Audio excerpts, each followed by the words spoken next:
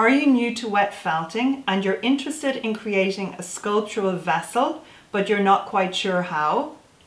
My name is Nicola Brown, and during this long video, I'm going to take you step by step through the whole process where you can create something like this. Now, you may be asking yourself, what's the purpose of a felt vessel or bowl? I love to just have them as decorative pieces in my house.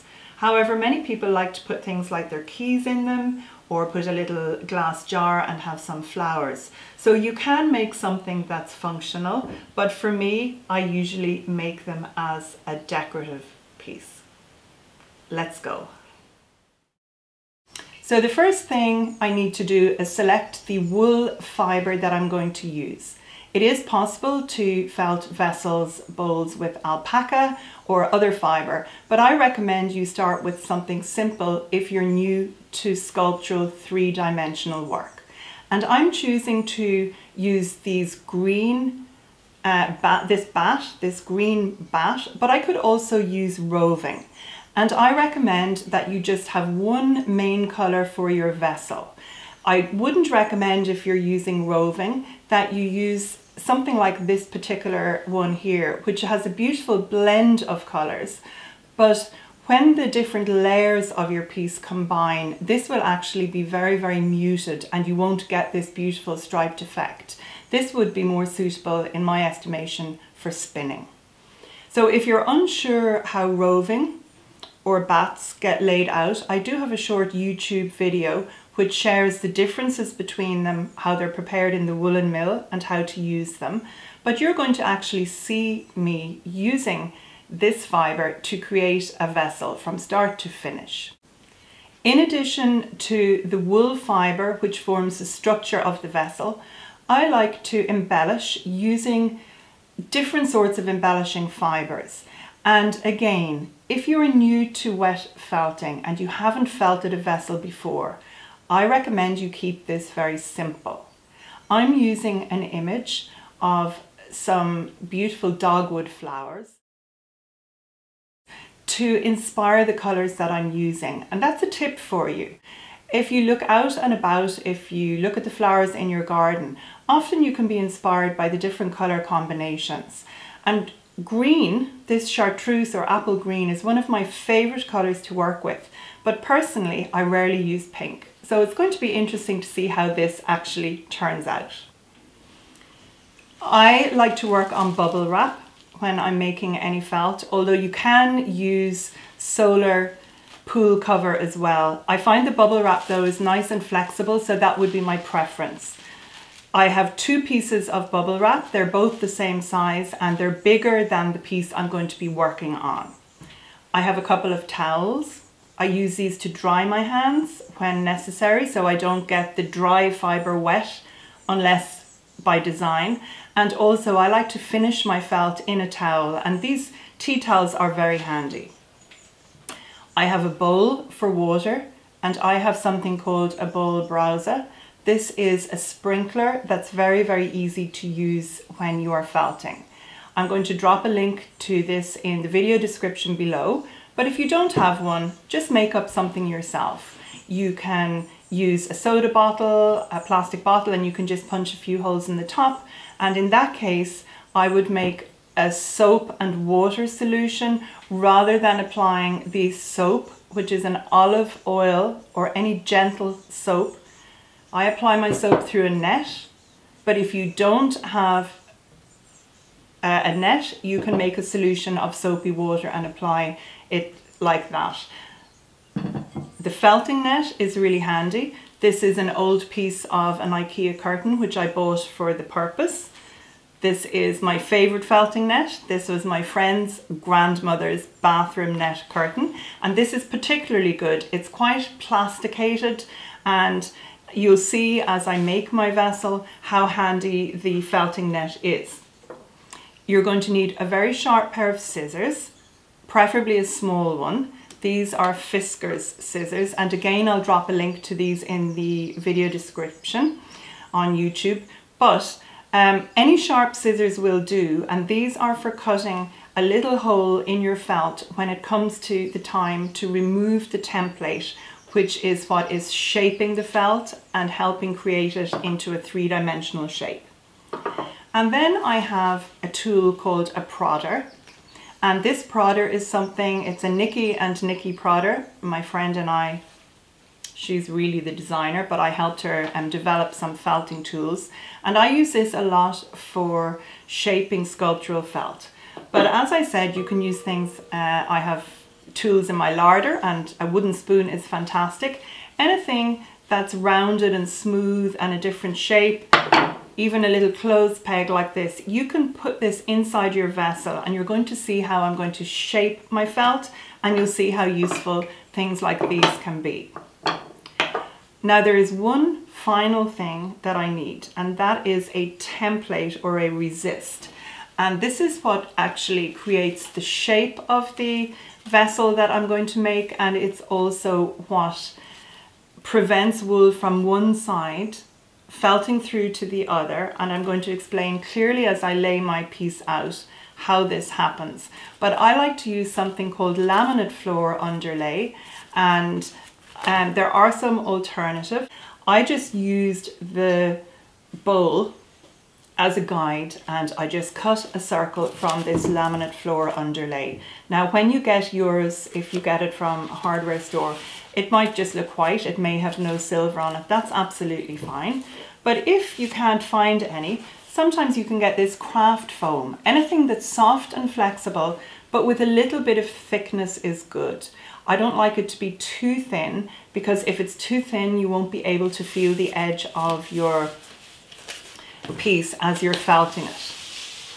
And now I think it's time to talk about how the vessel, the structure of the actual vessel itself. So I'm just going to show you one of my own felted vessels. This particular piece was created in white, and then I eco-printed it afterwards. But the way I created the vessel is exactly the same as how I will be creating this colored one for you today. I can see that it's three-dimensional, but everything starts flat or two-dimensionally around your plastic template. And it's important to understand that the fiber that's at the edge of your template that goes over from one side to the other, that's what holds the structure together. And in the completed piece, when it is shaped, that edge is not at the bottom. That edge is really sort of around this part here of the finished shaped vessel. So it's very important to make careful, be very careful and mindful when you're working on the edge of your template. You're going to see how I do that. But as a beginner, and even as a more experienced felt maker, I find it's very, very helpful to think of a three-dimensional piece like this as if the plastic template is a letter and the fiber, the felt on the outside, is an envelope.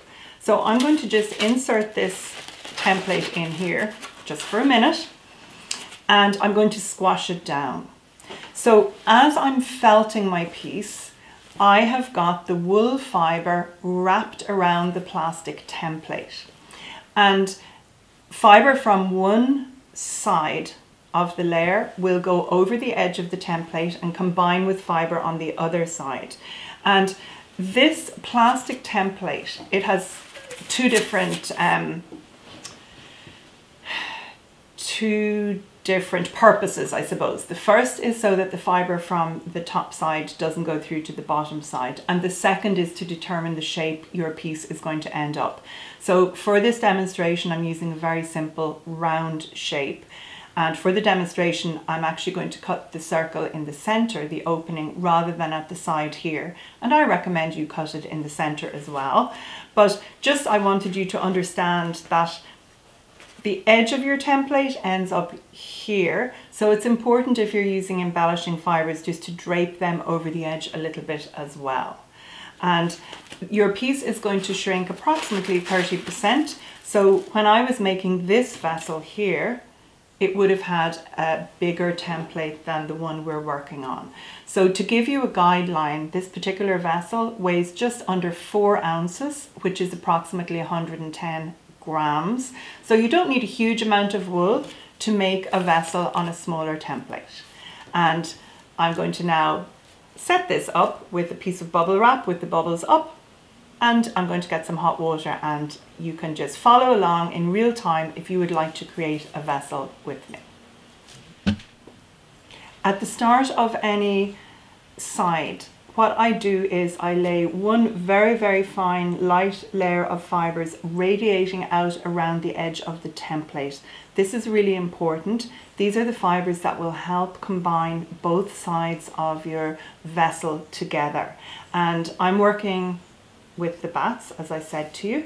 I need to make sure that I have a very fine layer of fibre. But if you're working with roving, just make sure it's an extremely light layer that you put around. And I'm just going to go around the edge of my template, and I'm just overlapping each shingle as I would if I was making flat felt. I'm overlapping each shingle with the previous one, and I'm coming out approximately a centimetre, maybe a little bit more beyond the edge of my template. And the important thing is that you radiate these fibres around the edge. It's not a big, thick, clumpy layer of fibres.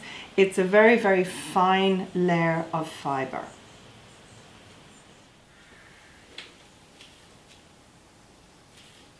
Don't worry if your template is bending up a little bit, that's absolutely fine. Once you have all your layers on, it's going to be totally flat. Now, if you're using roving instead of bats, you may find that the fibre is coming in more than my bat is. Don't worry about that, that's absolutely okay. The important thing is that you only have the very fine tips going over the edge, and you have a light layer of fibre radiating around the outside.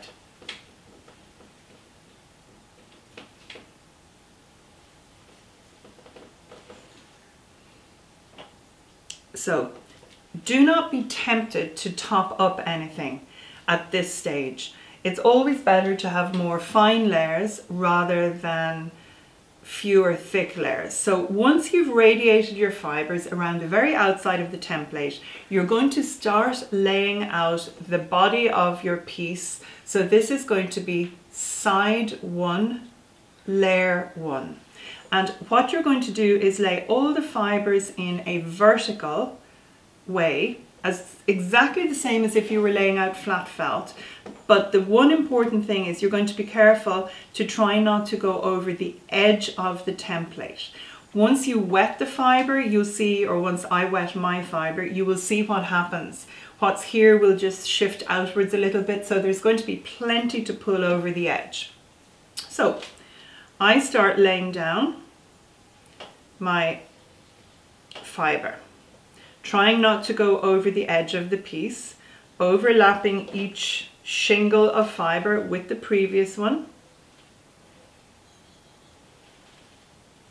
Whoops.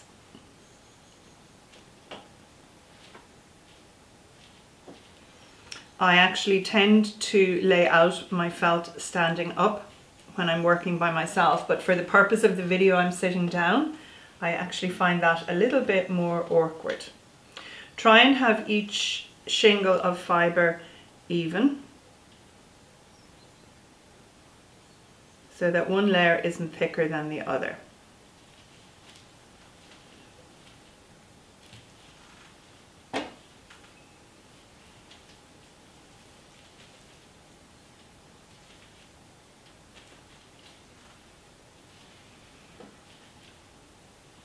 When I get down to the bottom, I need to be careful not to come out over the edge really there. I'll just come down near the end of the template. I can put my hands on it, and I know from how I was laying it out that this portion here is a little bit finer than the other. I'll just top that up. And with practice, you'll get used to this. But if I'm making an important piece or something for an exhibition, I would always weigh the different layers of fiber. So this is side one, layer one, laid out. And what I'm going to do now is I'm going to sprinkle this with warm water, and I'm going to add my soap through a felting net. And this is a stage where you could choose to have a soapy water solution there and just sprinkle that on and not use the net at all. But I find I prefer using the felting net, and I get a more even amount of soap. I can predict how much I have basically. So I go around the outside and then I just go back and forwards. I don't want to add too much water or too much soap. I don't want the fiber to start coming together before I have the complete piece laid out. So I lay my felting net down, and with my solid bar of soap, I just work from the center outwards because this is a round template. And I just go over the fiber lightly once. I put my hands down and I press out. And if it's still a little bit dry in places, you can add a bit more water through the net. I actually think I might have added slightly too much fiber there, but no point stressing about that now. And the important thing is when I peel the net back, I want to be careful not to lift the fiber off the resist. So I just very carefully push that fiber down onto the bubble wrap.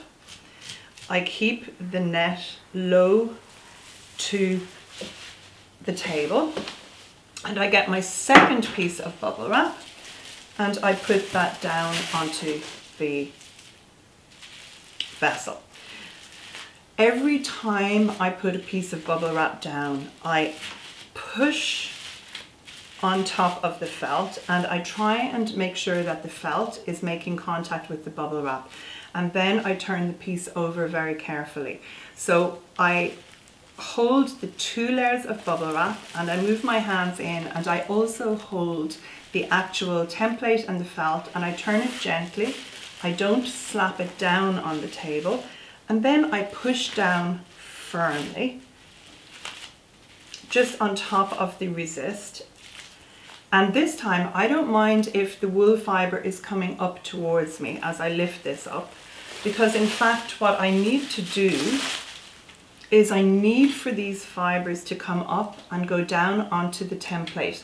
And this is where it's important that these fibers are the ones that are going to be making sure that side one and side two of the first layer actually combine. So I just pull these in carefully. I can add a bit more soap on my hands. So don't be afraid of this. When I started felting, I was much more anxious about touching my felt, but honestly, so long as your hands are soapy, it's okay. You can touch the fiber and the felt as you're making it. Now, I'm actually going to carefully lift this up. I can see that it's a little bit light there and there, whereas here there's more fiber coming over the edge. So if there was an area that was particularly light, I could just add a very, very small bit of fiber just in that area. And that's basically almost like a repair. I don't want to go overboard and add too much fiber.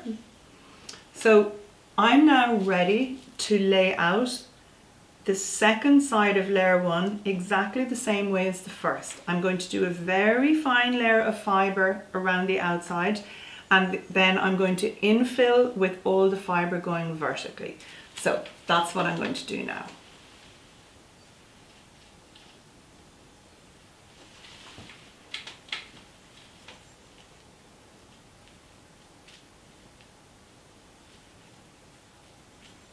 Just remember with these radiating fibers, it's a light layer, not a thick one, because you don't want to build up a really, really big ridge around the edge of your vessel.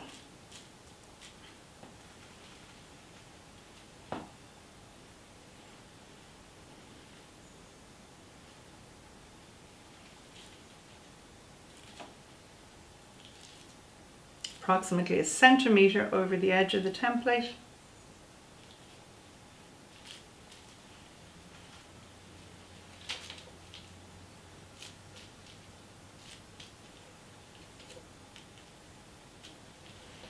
And now I'm infilling all vertically.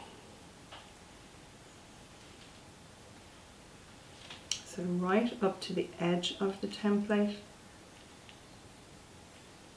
This can be a little bit tricky. It's actually easier if your template is larger doing this, but of course a larger piece takes a longer amount of time to felt it.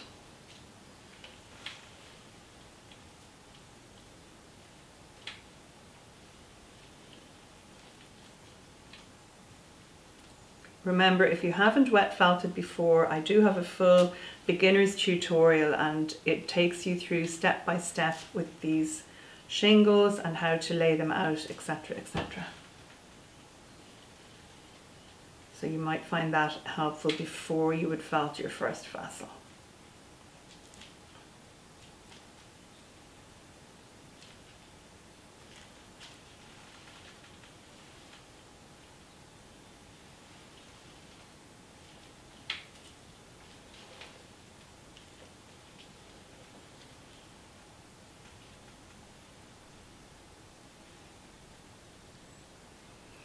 So now I've laid out the second side of the first layer. So I repeat the wetting process.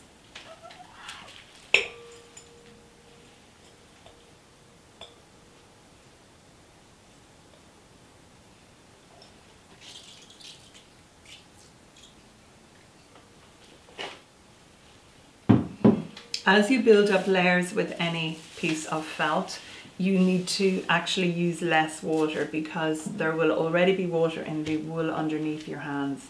But for this first layer, I use a little bit more water than I will in subsequent layers.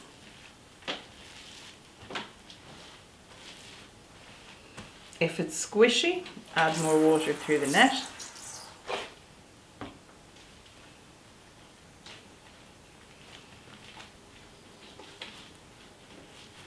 And with the vessel, I'll just move the fibre out on this side and then I'll pull it up tightly on the other. So everything that I'm doing is pulling the fibre up around the template. But there's one little tip for you.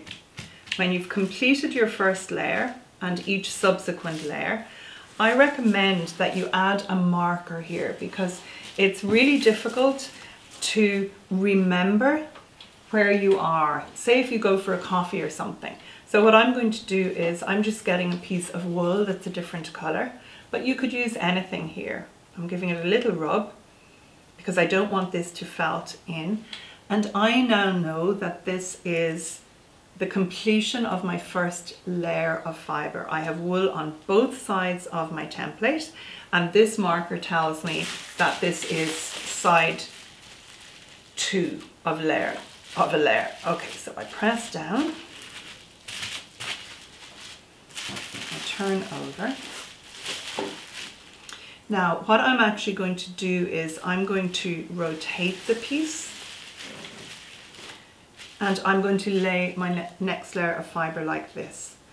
So I always like laying it vertically to me. In fact, I think what I'll do is I'll turn it slightly sideways. So I'm going to be laying it this way and then eventually when I do my third layer, I lay it that way. So each layer is at a slightly different angle to the previous one.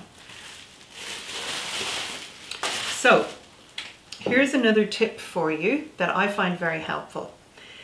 When you have fibre on both sides of your template and you turn it over, as well as pulling these loose fibres, these fibres that are holding everything together, as well as pulling them up, I like to just very carefully and gently pull the previous layer up around the template a little tighter.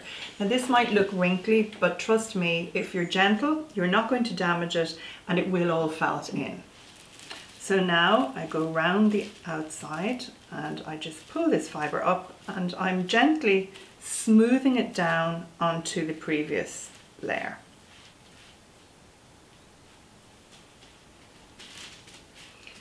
I would have to say that people work differently. Not everybody puts such a large overlapping layer around, but that's okay. You can just do what you feel comfortable with, but this is what I recommend if you're new to felting a vessel.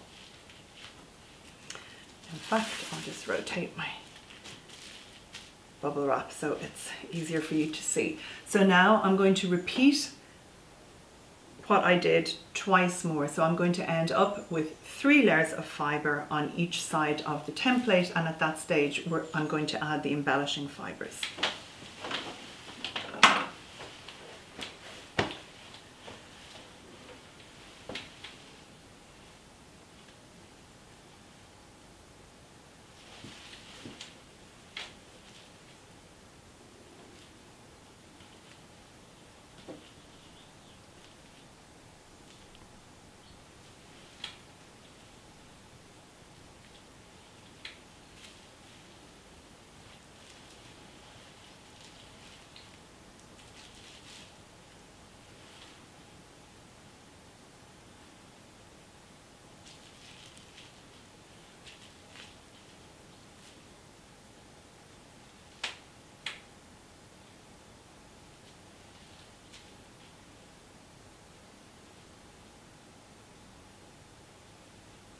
Try not to titivate things too much, but if you feel something really is too thick under your hands, it would be good to just stop what you're doing and just reassess. Make sure that you don't put too thick a layer around the outside here, these radiating fibres.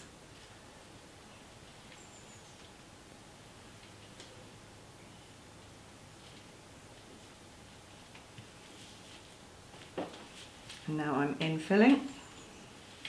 I am actually going to stand up. It's easier to see where the edge of the template is if I stand up.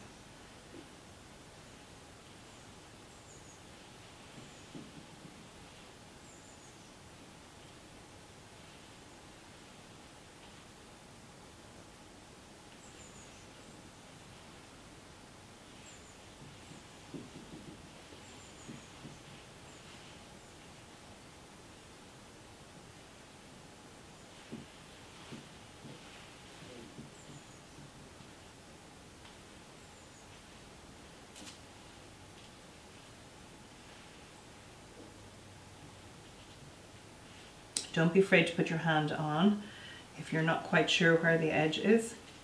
Try not to go over it.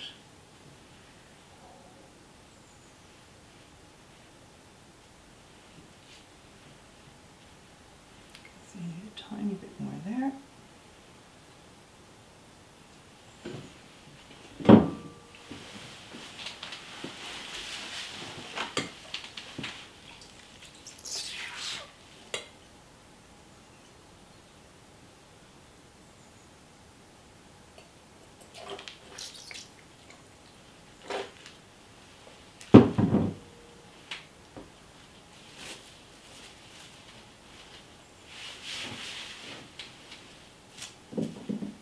Sometimes I think I should tattoo the phrase wet, net and soap to my forehead,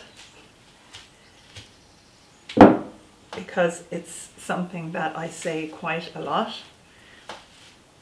You can see here that that has flattened quicker than the other side did, and that's because there's already damp wool under the dry.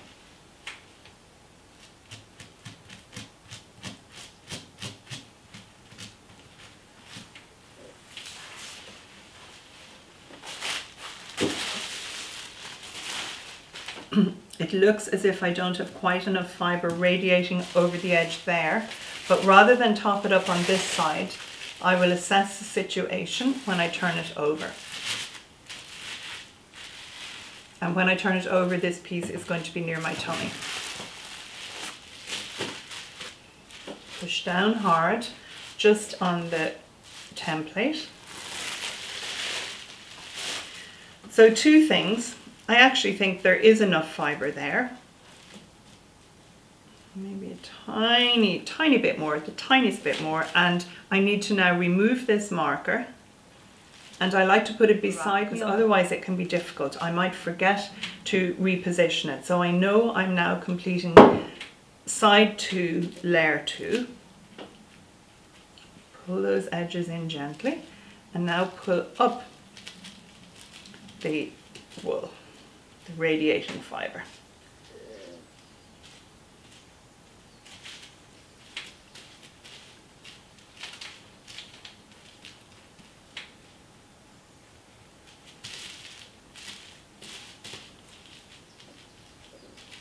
So I'm going to add the tiniest bit more fibre there.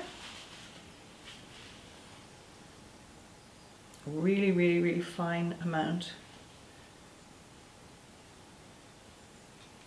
And that's just topping up the previous layer, and now I'm going to finish side 2. And I will just behave as if that fibre isn't there. I will add more fibre on top of that.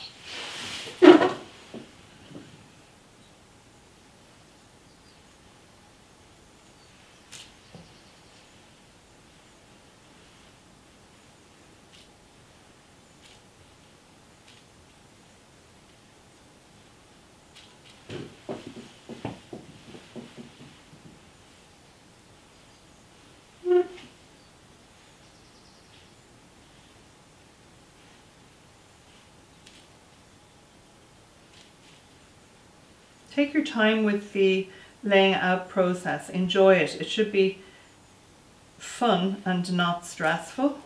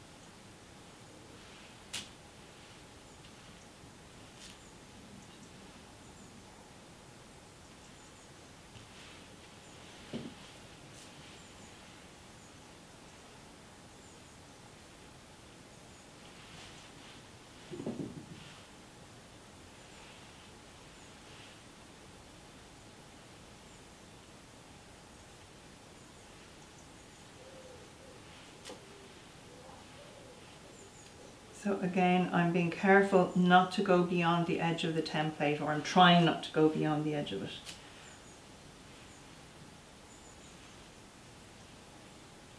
I'm trying to keep my shingles of wool as even as possible.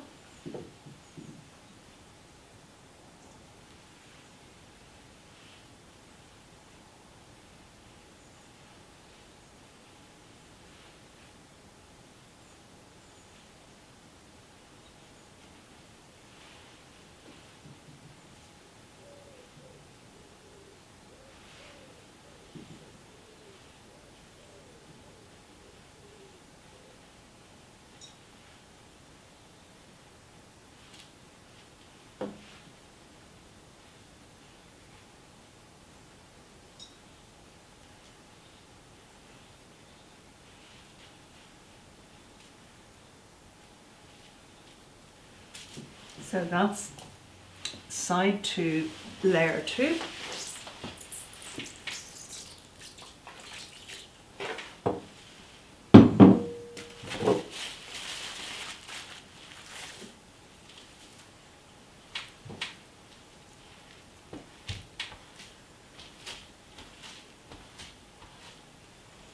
And note as well, I'm not giving a big rub with the soap at this stage. I just want to make sure that there's water and soap on every layer, but I'm not trying to start the felting process until I've finished laying out the piece. Press down, peel the fibre back.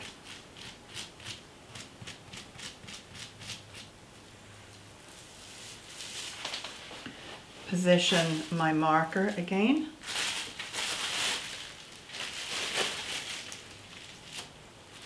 Rub from the center out.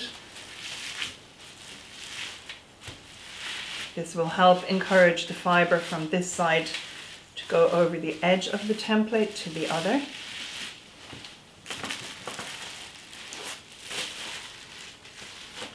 Push down just on where the template is and bring fiber in.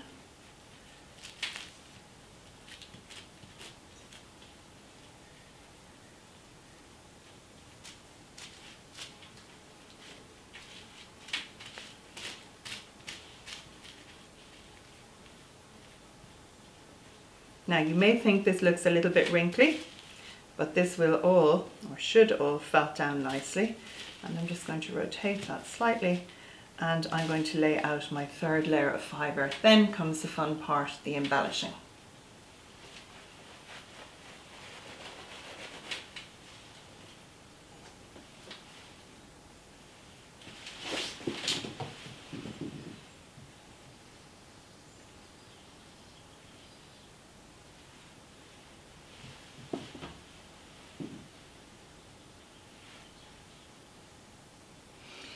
If I feel that something is too thick for the outside, I'll just peel it again.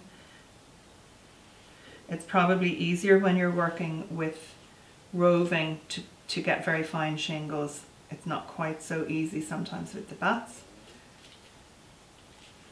So just be careful it's not too thick at the outer edge.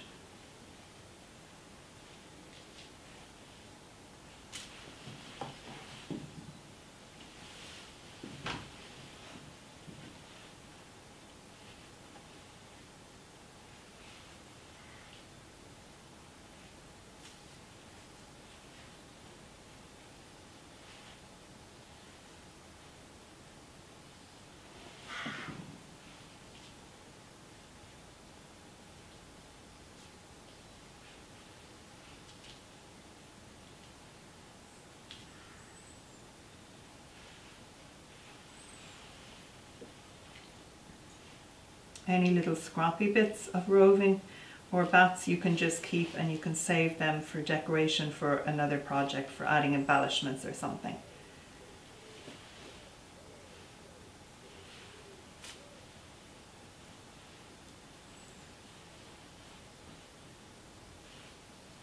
And now to infill.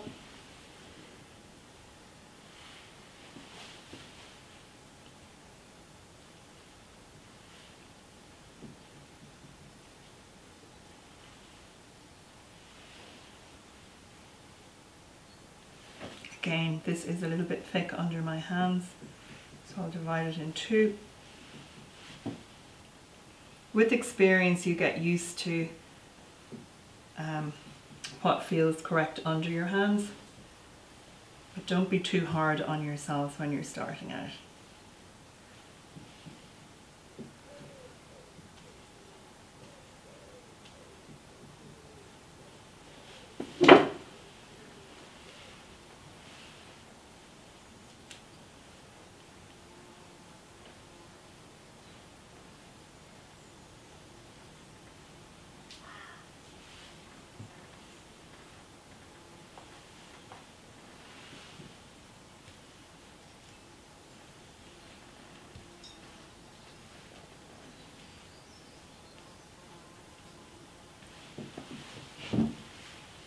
Just need to get a little bit of water. I'm actually working with hot water rather than cold because I don't want to have to put too much water on. It's a little bit like getting into a warm bath. The wool fibre relaxes more with the warm water rather than with the cold.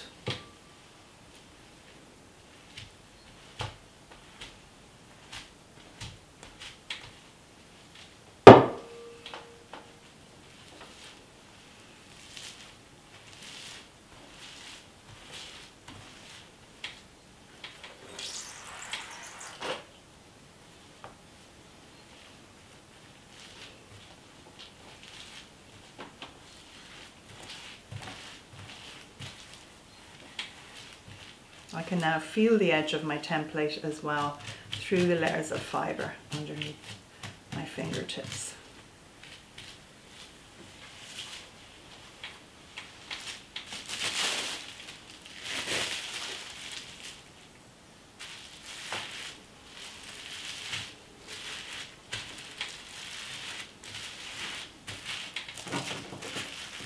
Always being careful to hold the template and the felt when I turn it.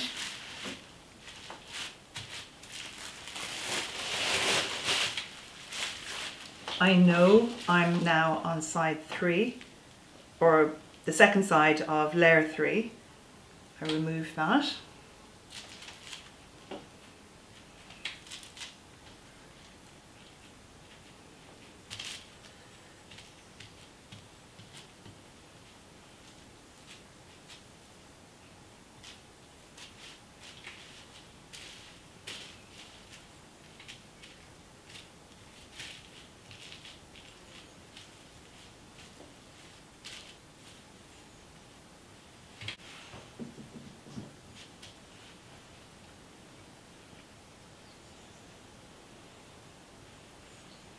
So the final radiating fibres, side 2, layer 3.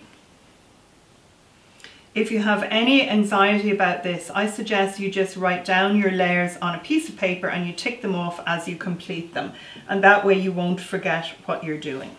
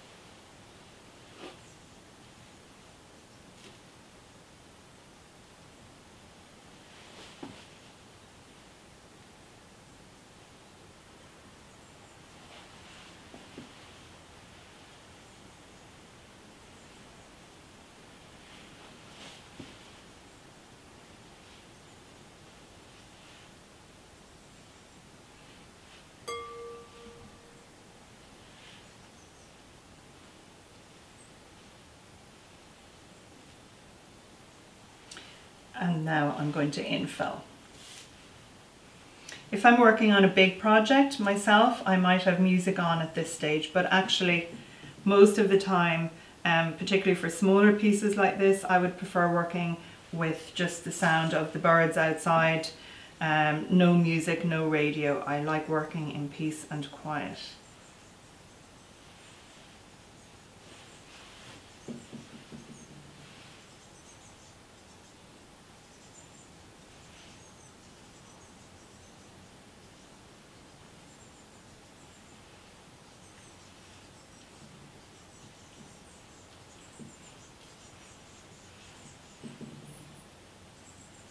Okay, so when the final side is laid out, I'm going to wet and soak this piece.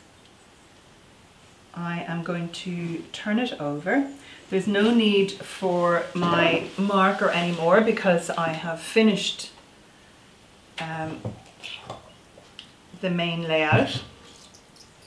However, there could be times when I would use a marker, and that would be if I had something interesting on the inside of the piece. So for those of you with more experience, you might choose to have something on the inside, and a marker might help you identify where that was for the future, for when you're going to cut open your piece. But as a first vessel, I have nothing on the inside, so the marker is obsolete now.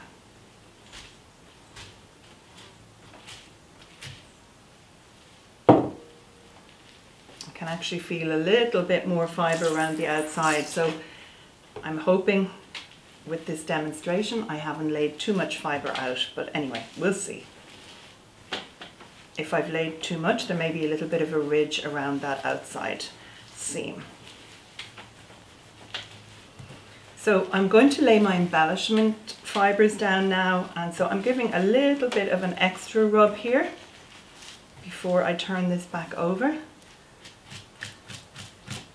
And when I started to felt, I was always told dry fibre on dry and wet on wet, but actually I like having some water and soap on my piece before I lay the embellishing fibres down, and in that way, if I'm not happy with the position of the fibres, I can reposition them. But it has another purpose as well. If your wool fibre is wet before you put your embellishing fibres, you can actually reposition them if necessary, and they don't felt in quite as much, so they appear more vibrant on the surface of your finished piece.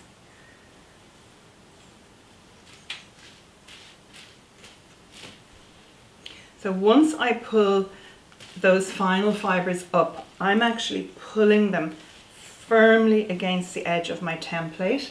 I'm going to put my felting net back down, and I'm going to just add a very small bit of soap here on this side. This is actually side 1. I'm just going to give it a little bit of a rub.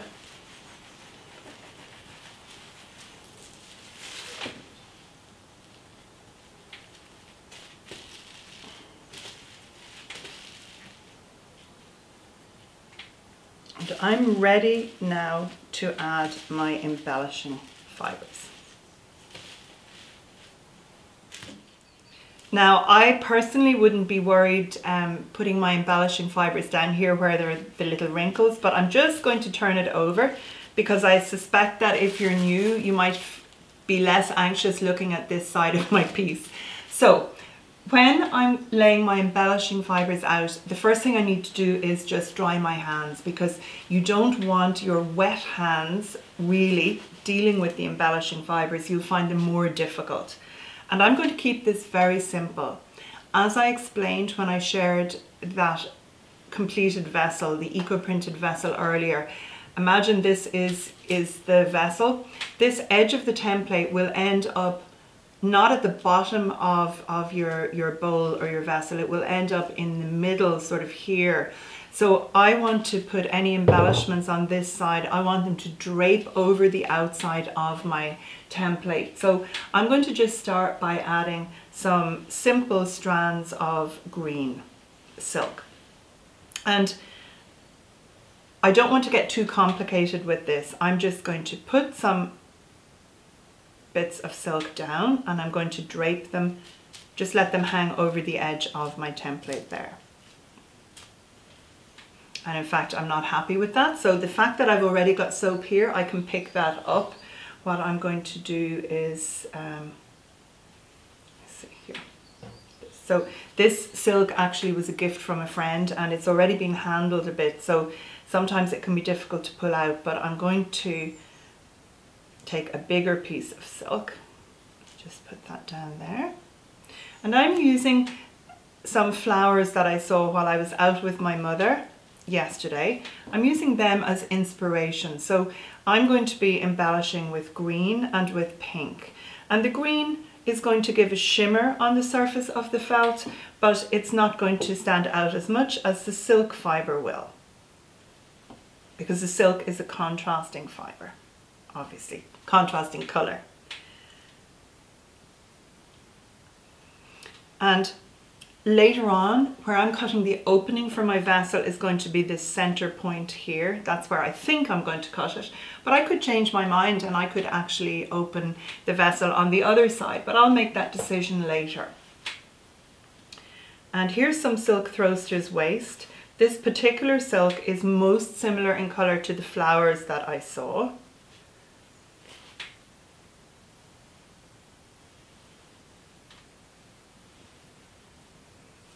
And it's a little bit nubbly, but I think it will be quite interesting when it felts in. I'm not happy with that piece. But don't get too hung up on this, and don't make your embellishing fibres too thick or you may discover that they don't felt in easily. I'm also going to include some of this lurid pink. just because it's so wacky. And again, this came from a friend. It wouldn't be something that I would have chosen myself, probably.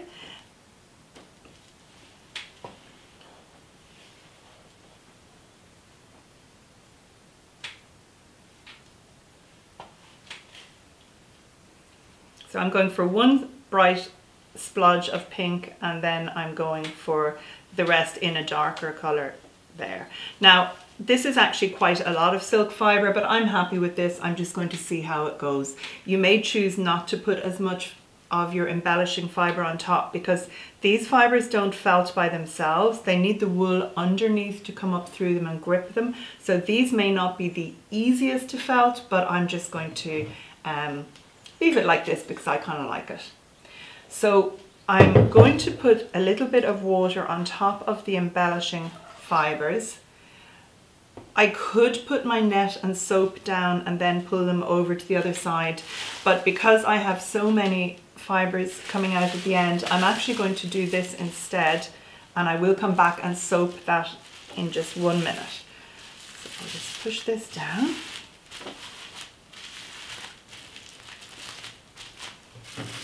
And that's just an executive decision I'm taking. Should you want, you can soak that side now anyway. But I'm turning it over, pressing down on the vessel, but not on the edges. And now I have the opportunity, while the fibers are still relatively dry, just to pull them up onto this side.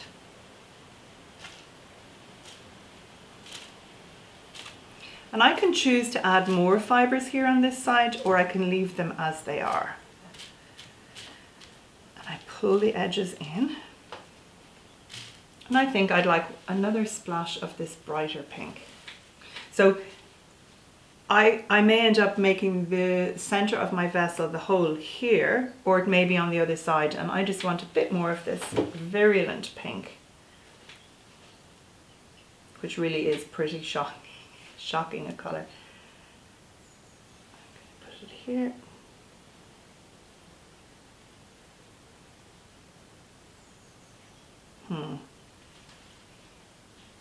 Not sure, but anyway, let's just see. Let's just leave it like that. So I can choose later to cut a hole in here if I want to.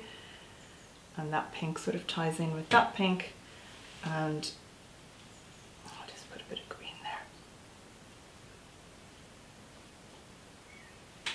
there. So a little bit of water here.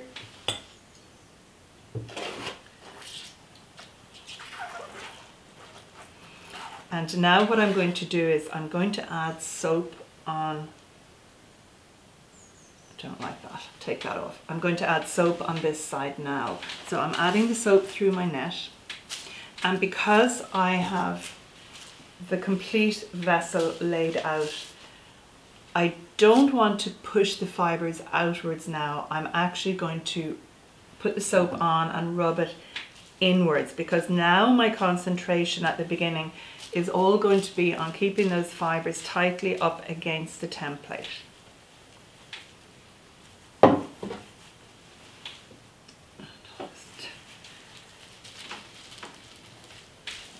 And I'm just about ready to start the felting process. So I'm putting everything in before I turn the piece back over to the other side.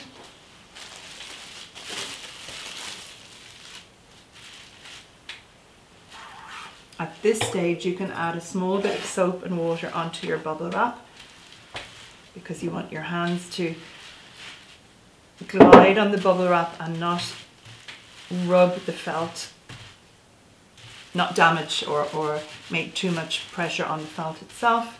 I'm going to turn this over, press down, lift up, pull the fibers in with soapy hands. So I need to make sure every time now that I handle the felt, I'm pulling the fibers in with soapy hands.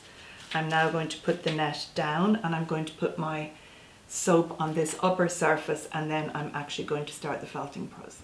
So this is the first side that I laid the embellishing fibres on. I'm just giving it an extra little bit of soap with the emphasis on bringing things into the center of the package now rather than at the pushing them out.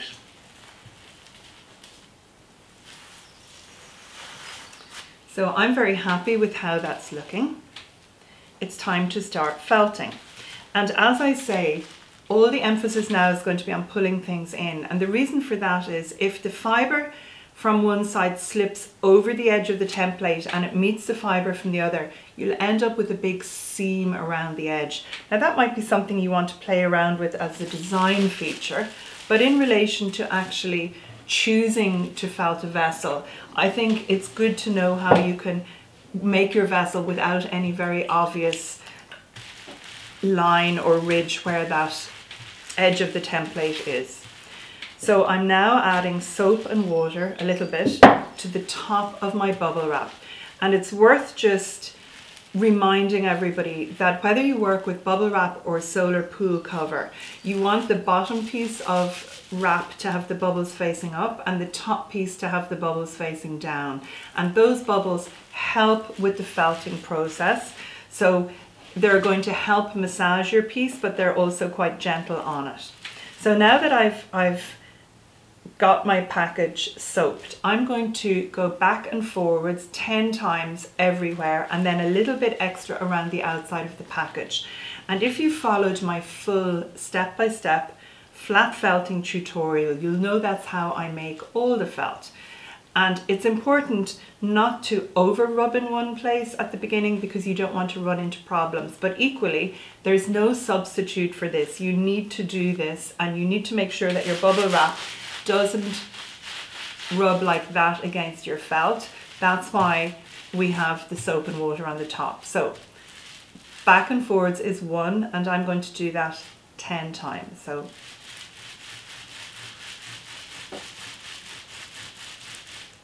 and then when I've done that, I move to the next place.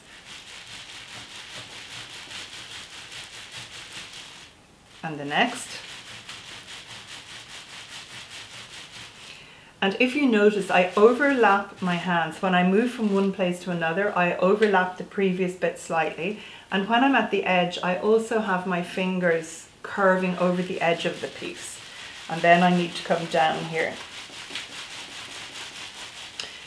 So that's 10 rubs everywhere. And now I just give a little extra rub around the outside. I lift the bubble wrap up. And with my soapy hands, I pull everything in. And already I can see that although this isn't a colour scheme that I considered using until I saw some flowers yesterday, I can see that it's going to actually be a nice colour scheme.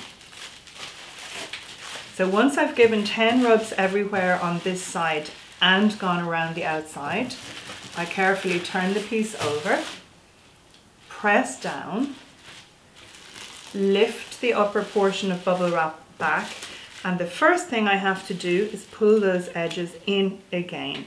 So the whole time I want these edges to come up tightly against my template.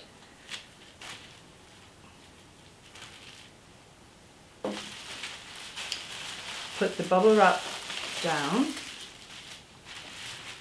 a little bit of soap and water on this side. And I repeat that 10 rubs on this side.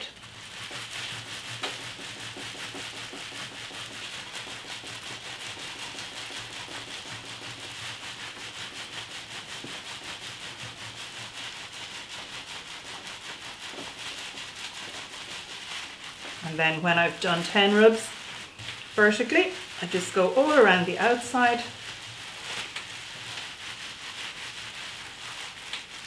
Feeling with the tips of my fingers around the edge. Pulling the fibre in. And believe it or not, I can already feel that this fibre is going to felt quite quickly. I actually think I could do with very slightly more soap and water on this side. So I'm just going to put a little bit of water on my hands And I'm going to just give a little soap inwards. It just doesn't seem quite as moist as the other side. Let's have a look. Perfect.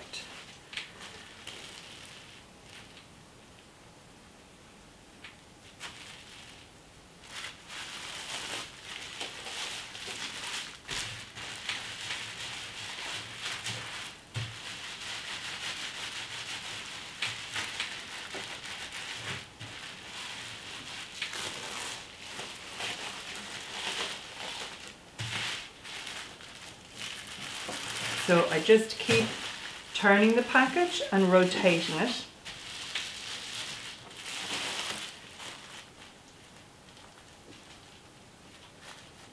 Making sure the edges are pulled in against the template.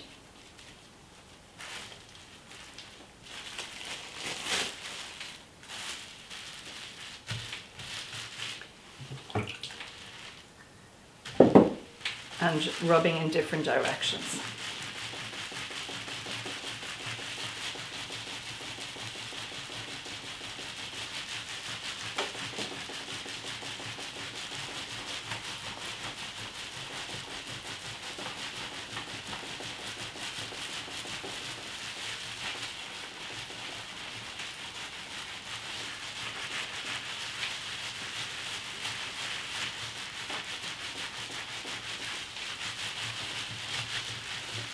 With the circle, it's also nice to go in circular motion a little bit. But remember, not too many more rubs at the beginning until you're certain that everything is coming together, because you don't want to run into problems. Now, when I say problems, by that I mean you do too much rubbing in one area and you might work some creases into your project.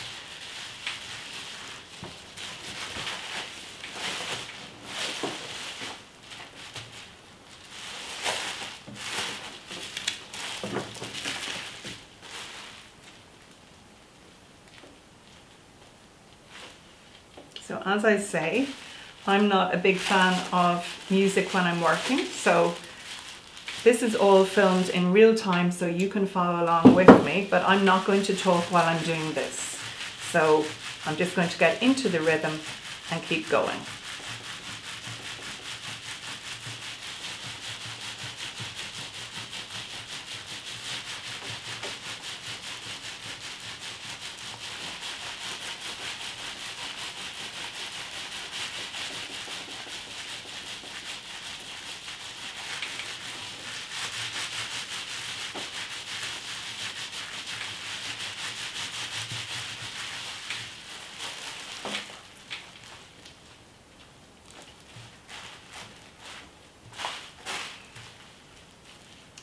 I'm actually happy that this is strong enough for me just to turn the piece over rather than turning it over within the bubble wrap. But if you're unsure, I recommend you just continue to rub it within the bubble wrap until it feels like it's changing under your hands.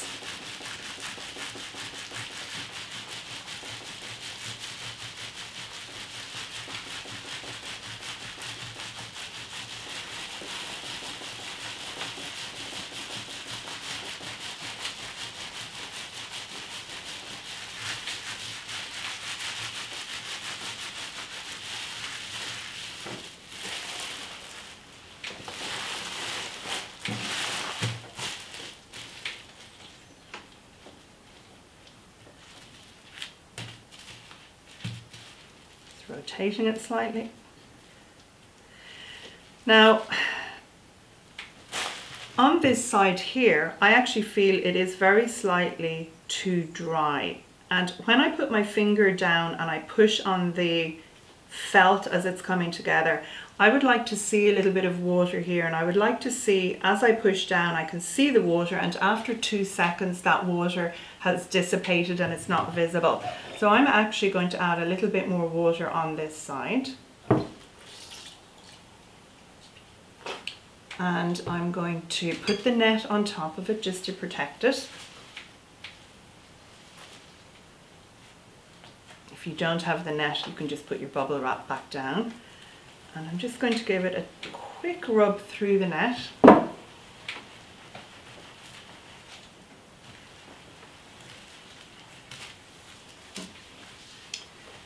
Pull the edges in. And now, here is wetter, but the rest still needs a small bit extra water. It's very interesting. Let's see. So I'm not sure whether you can actually see that, but there's a tiny bit of water pooling at the tip of my finger, and then it's gone after 2 seconds. So I'm happier with that. Back to my rubbing.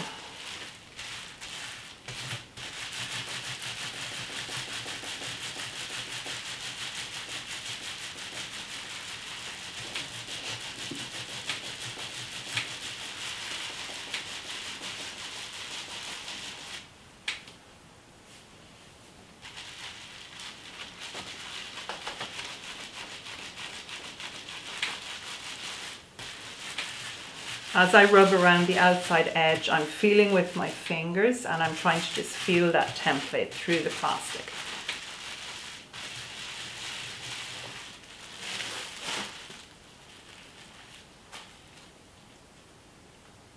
Plenty of water on this side.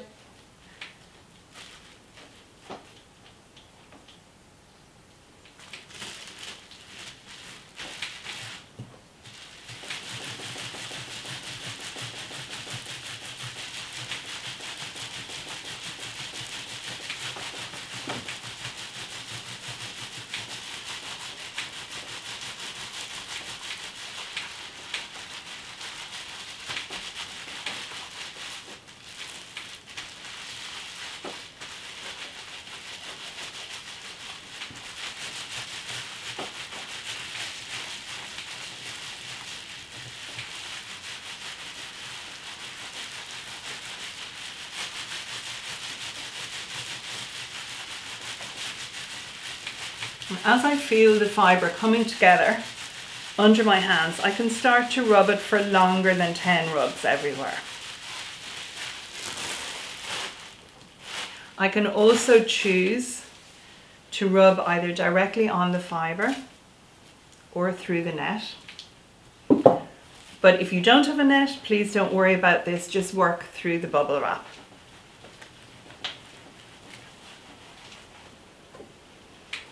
And if I feel it's not slipping enough, I add a bit more soap.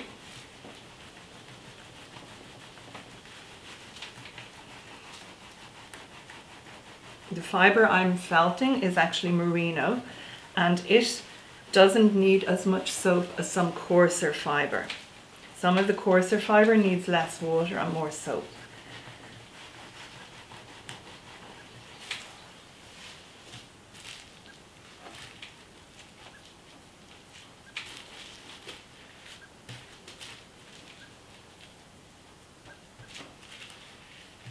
I like to start rotating it a bit more so that I'm rubbing in different directions every time.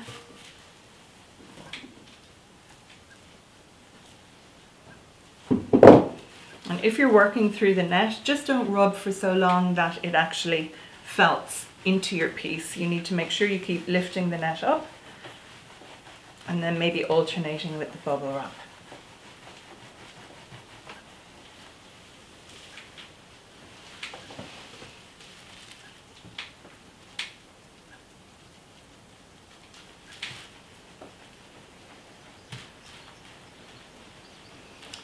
Now, with experience, when you can feel your piece starting to come together, it's possible to felt directly with your hands on the fibre.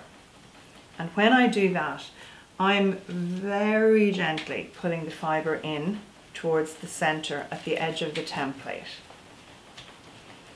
I wouldn't do this if I felt that the piece wasn't already starting to felt, because I would just run the risk of the fibres all shifting, but I can feel it's coming together, so I'm happy just giving this a little bit of a rub directly on the felt, with all the emphasis on bringing everything into the centre. And then I'll go back to working on the bubble wrap just a few more times, and then I will actually roll the piece, and you'll see how quickly it shrinks at that stage.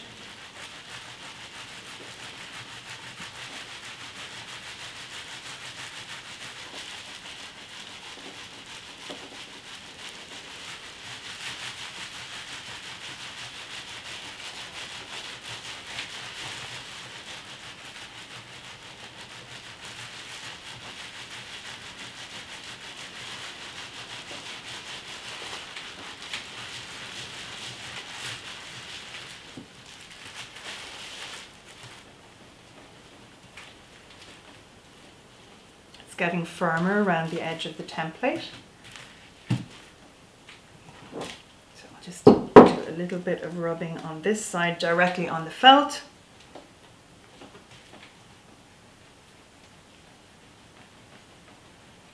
Plenty of soap on my hands. And I don't feel that this side is actually quite as felted as the other, so I'm going to go back to working on the bubble wrap.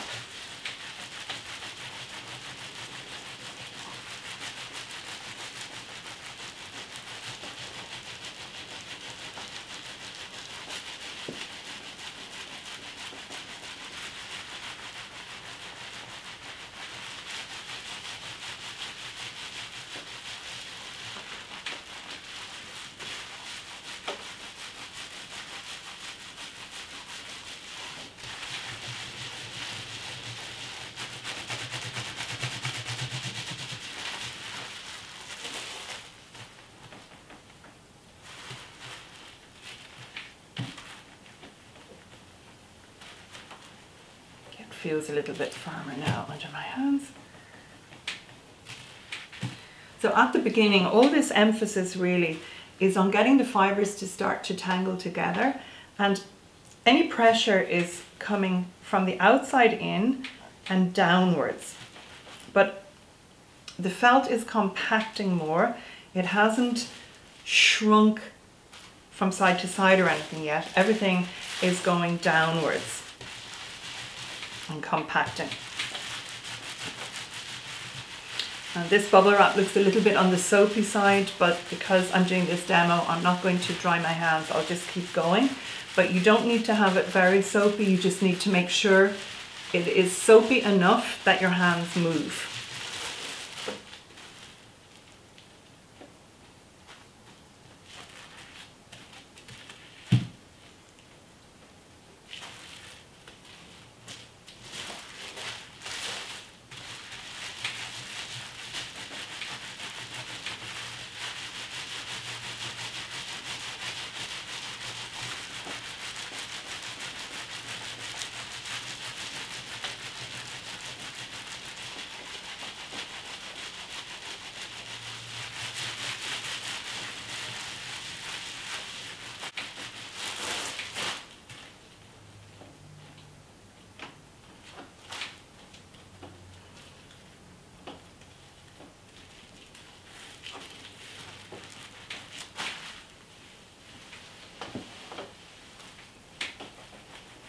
So many people actually roll their felt earlier than I do. I prefer doing more rubbing and less rolling.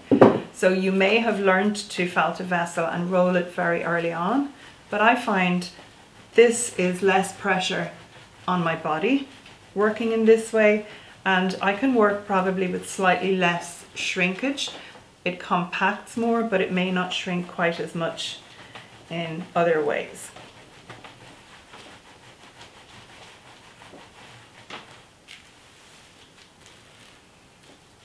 This is starting to come together nicely. So I'm just about ready to roll.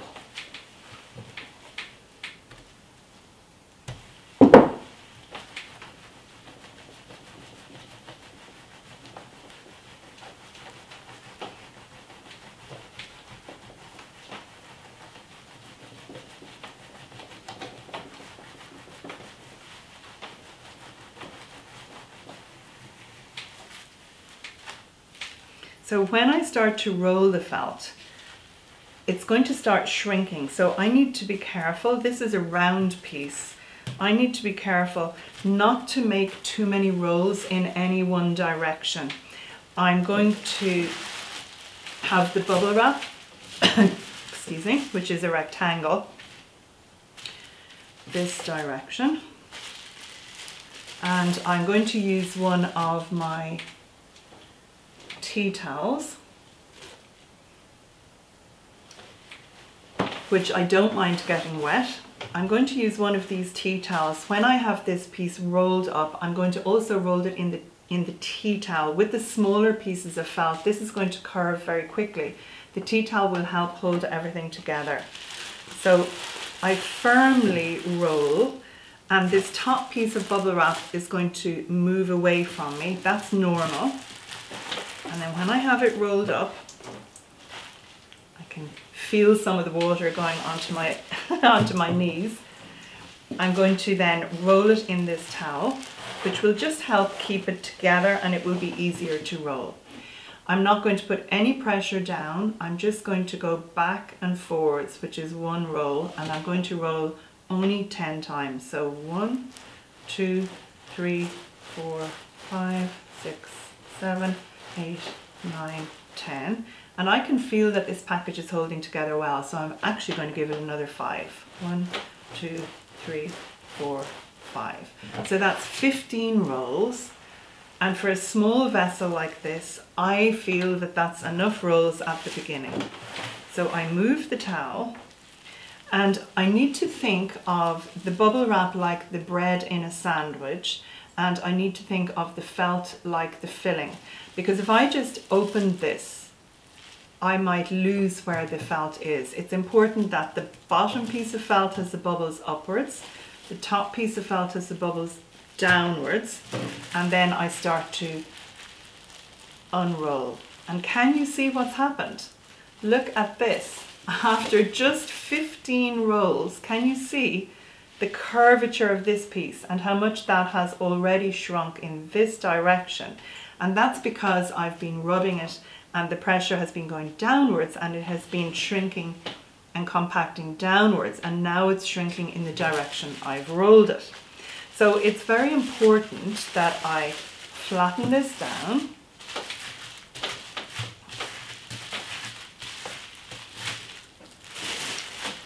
I make sure that the edges are okay. I'm going to rotate it slightly, and then I'm going to turn it over. And you'll see it's a bit more wrinkly on this other side. So that's the side that was at the bottom of the piece. And now I'm going to roll it from this direction. So it's turned over, it's been rotated slightly, and now I'm going to give it 15 rolls in this direction. Don't worry about that top piece of bubble wrap. Into your damp towel or dry towel. This is just to help keep the package together. I'm not deliberately having it wet, but I don't mind if it is wet. And 15 rolls, so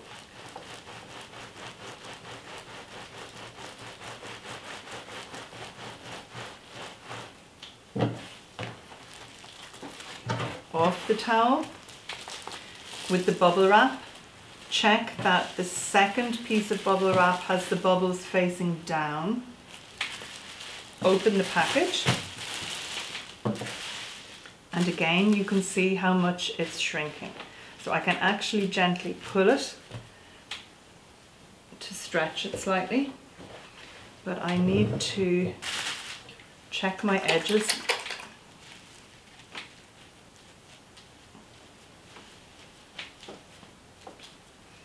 Always with soapy hands when I'm touching the felt.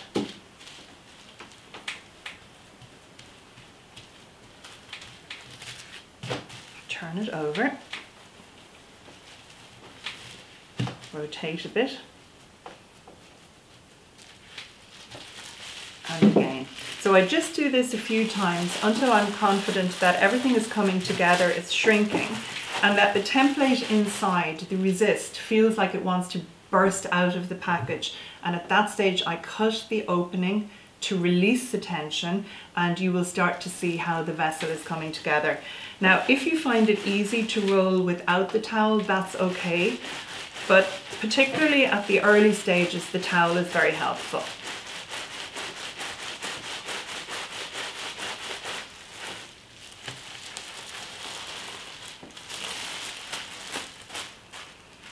And if I kept rolling, that would just get tighter and tighter and tighter. So it's important to stretch the piece, to rotate the piece, to turn the piece, and not to just keep rolling in the one direction, or you're going to run into trouble.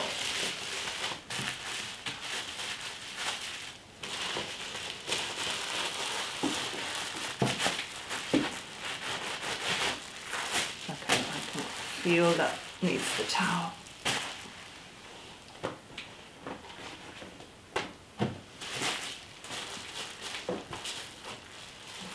If your package feels like it's flattening, mine didn't feel good there, just re-roll it. Don't be tempted to work with it if you're not happy. Just re-roll and take your time, put it into the towel. And I'm going to start putting a little bit more pressure down on this as well.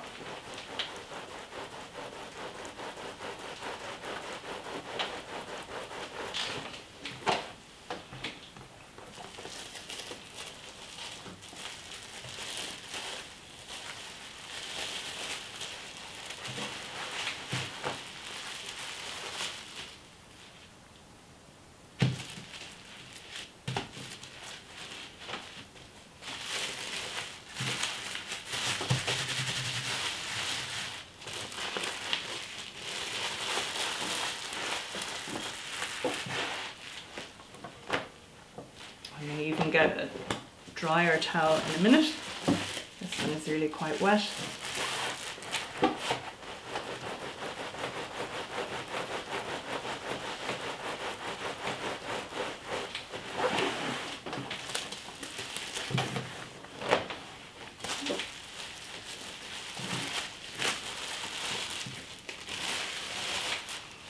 So can you see it's really curving now? And the template is feeling almost as if it wants to burst out, not quite. So I'm going to give this another roll in this direction, and then at that stage I'll make a decision, I think, about where I would like to make the opening in the felt, whether I make my hole for the top of the vessel there or whether I make it there. So one more batch of rolling and then I'll cut that opening.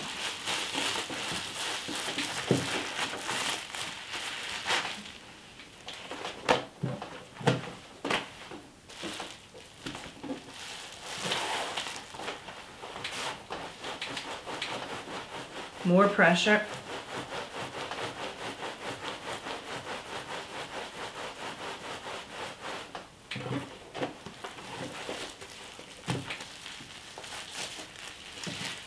So the next stage of the process, when you cut the opening in your felt, don't cut it too soon. Try and wait until it feels as if the template, the resist inside, wants to burst out of the piece. But this is important. When you make a cut, any cut in your felt, the cut edge always stretches. So don't make your opening too big. I like to think of there's a little disc on top of some of our 2 or 3 litre milk cartons, and it's about that size. So I will make a smallish hole, I will seal the edges, and then I can stretch it a bit. So that's something just to be aware of. And I'm using my small Fiskars scissors. Now, when you cut the opening, you don't want to cut through the plastic template to the other side. You want to just go down to make an incision, and then you want to just cut it around. So I'm just going to put the tip of my scissors down, and I'm just going to make an incision until I know I can feel the plastic. And then what I'm going to do is just cut. I just need to make sure I've gone the whole way through. then I'm just going to put the tip of the scissors in, and I'm just going to rotate the piece and cut a rough circle. Now, some people are very precise and they measure everything. I like to do this sort of thing freehand. That's just how I roll. But if you're very precise, you might like to draw this out first.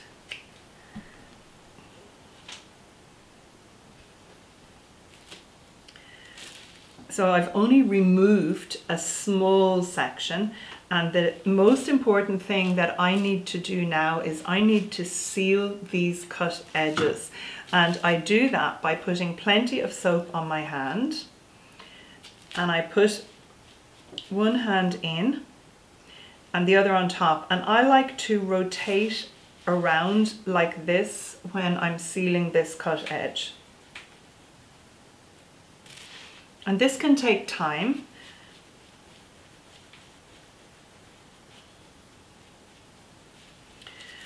So it's not going to be the easiest for you to see, but basically I'm wanting to work this so it's a very smooth edge.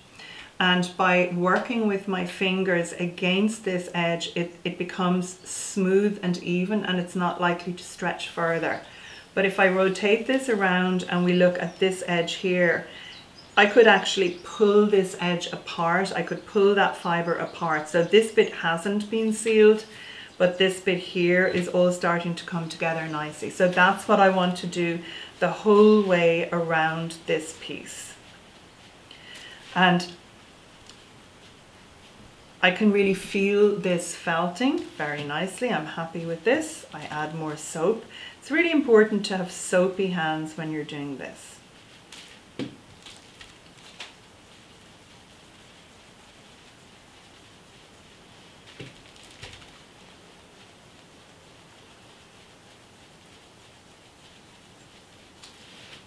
And take your time. If I was making a bag, which would be made around a resist the same way as a bowl or vessel, there could be a flap and a shoulder strap and all sorts of things to seal.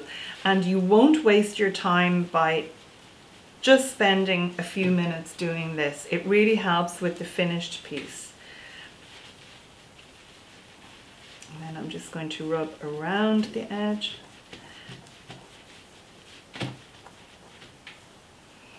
And can you see, I hope you can see, that this is what I removed, this here, but already this opening is significantly bigger. So this is just important for you to understand. You need to be aware that felt stretches, the cut edge stretches. So what I'm now going to do is I'm actually going to be able to put my full hand in here. And what I actually want to do is put my hand over the edge of my template, and I'm going to just ball my fist up inside the piece, and then I'm going to give a little bit of a rub on the outside where the seam is. And I'm going to just rotate around, and I'm going to take my time doing this as well. And this will help work out any potential ridges, but I still have the template inside my piece right now.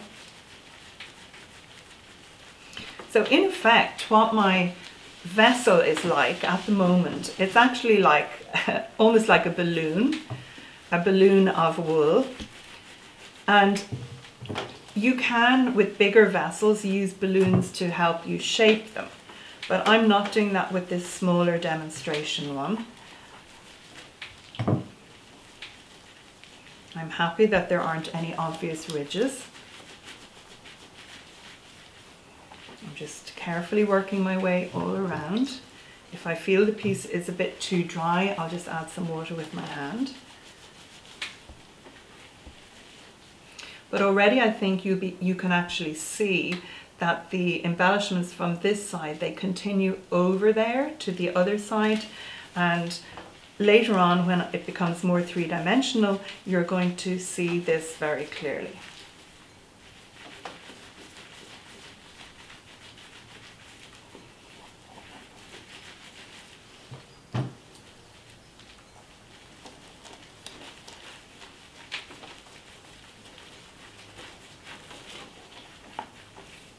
I'm almost back to where I started rubbing here.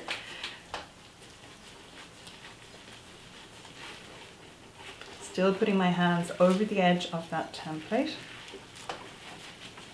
but keeping the template inside.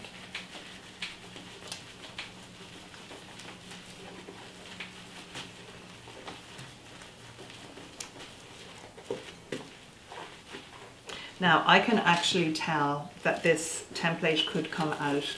It really doesn't feel that delicate inside at all. And what I'm going to do may seem surprising. I usually do this over a basin of water, but I'm not quite sure with this whether you can see it.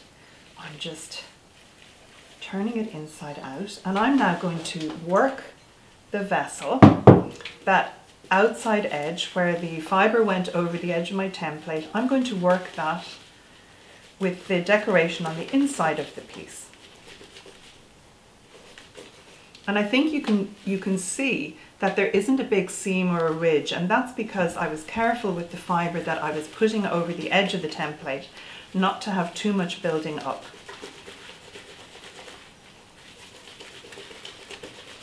So the green wool that was against the edge of the template, that always is going to be less felted than the outside because it's been protected somewhat. It's been closer to the center of the package. So you need to give some extra attention to the inside of your piece. So I just keep working around the seam with my hand on the inside. And I can feel this felt taking shape. It feels like it's getting firmer, literally, between my hands. And I can also rub it on the bubble wrap.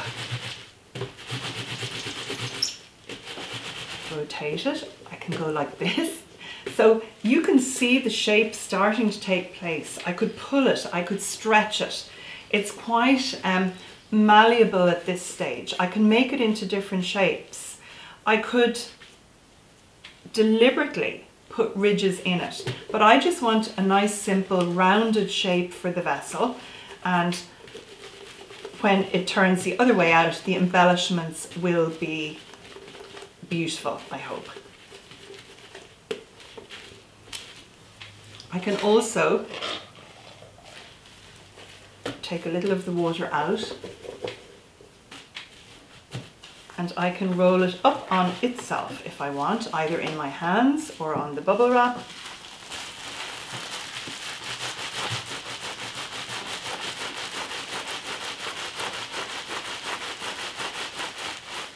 With the template out of the middle, this is going to shrink even quicker. So I need to be careful not to do too much in any one direction without then making it more three-dimensional again.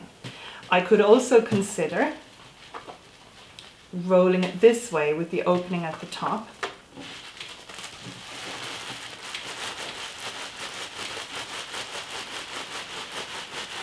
So this shaping is something that you'll get used to doing yourself, and you just need to decide on how you want the piece to end up, what you want it to look like. But I was saying I wanted this particular piece to be just a simple rounded vessel, just a very simple shape. And it's a shape that I would use a lot if I was planning to eco-print, because the eco-printed pieces often look best when the design itself isn't too complicated. And now that I've given the inside a rub, I'm going to turn it back to the outside.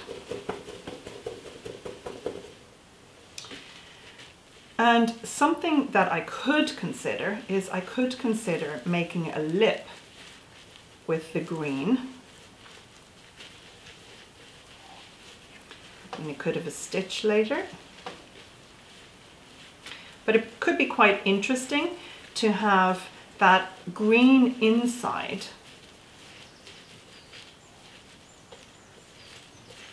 showing over the pink. And in fact, I quite like that. So I think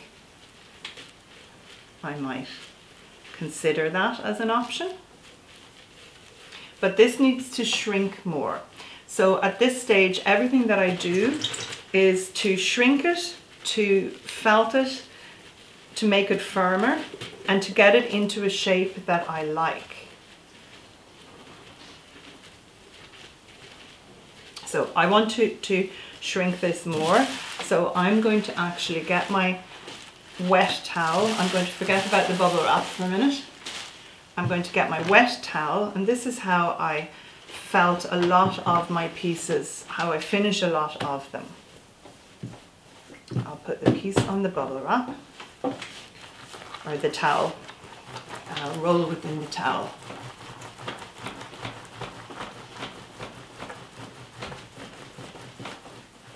That was 20 rolls. Look how much it's shrunk in that direction. So I can really stretch it. Put my thumb in and push it around that seam where the two edges join together.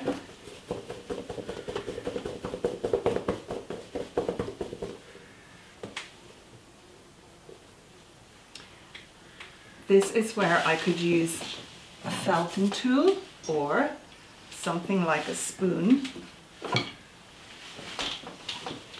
and just go around the edge like that to stretch it.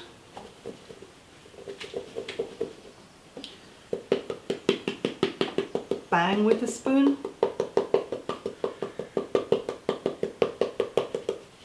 Everything that I'm aiming to do is to make the felt more firm and to shape it. And this also could be a good tool for going around the seam. But I'm just going to add a little bit more soap and water to this. I feel it's got a little bit dry.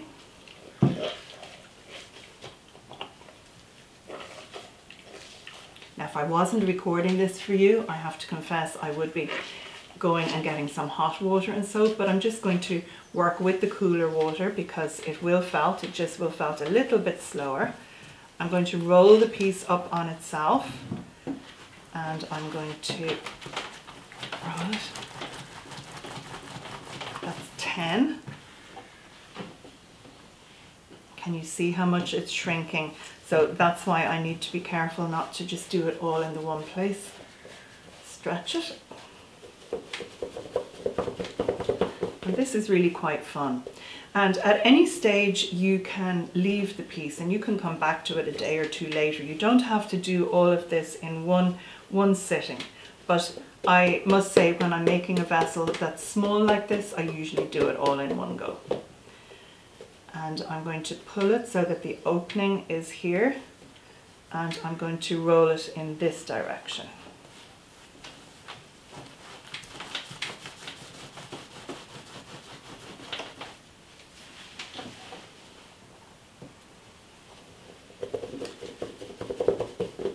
Then I'm going to the opening at this other side. So I'm rolling in the opposite direction.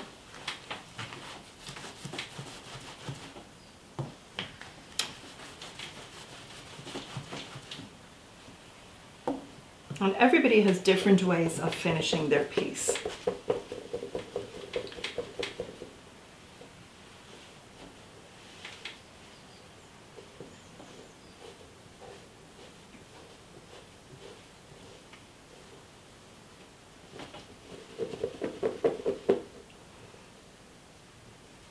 I'm not quite happy with that shape yet.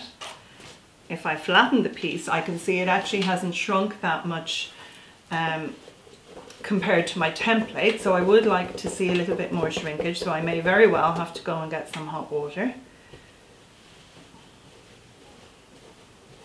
But if you live in a country where water is an issue, you can also put your felt in the microwave, and you can just turn your microwave on and that will heat the felt, and you can then continue to work it. So I think I did like the green turned over at the top, just providing a little bit of contrast to the pink.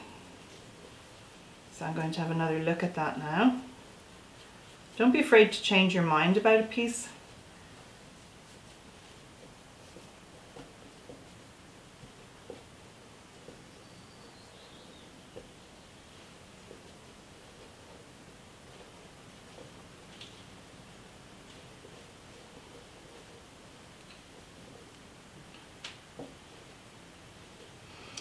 So I actually do like the shape of this, and what I'm going to do now is I'm going to go and give this a really good rinse in very hot water. Now what I'm going to do is I'm going to just squeeze that hot water into the piece.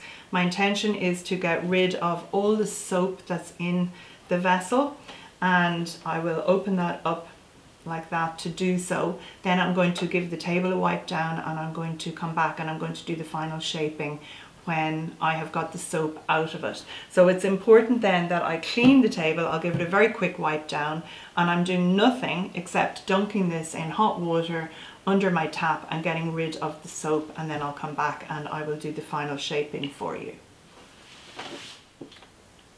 So I've now given this a really good wash to get all the soap out of it. I just ran it under my hot tap and I just squeezed the clean water into the felt.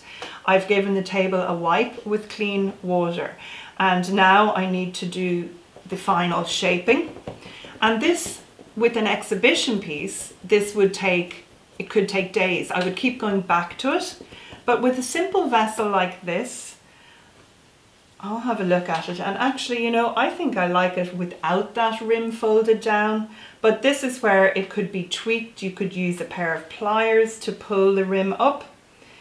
You can move your hand inside. You can get felting tools. You can use your spoon, whatever you like to get the shape that you personally want with the piece. And if you remember what I said before, the embellishments go over the edge of the vessel. So all that needs to happen now with this particular piece is I need to be happy with the shape. I need to let it dry, and there are different thoughts about that.